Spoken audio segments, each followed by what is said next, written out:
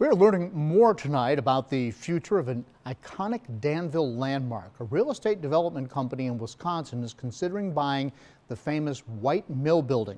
10 News reporter Cole Transtead is working for you to learn more about the company's plans.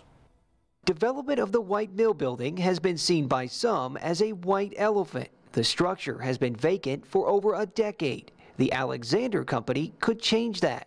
Development project manager Dave Voss says a company interested in opening up in the building will be taking a tour next week. We specialize in the adaptive reuse and urban infill projects.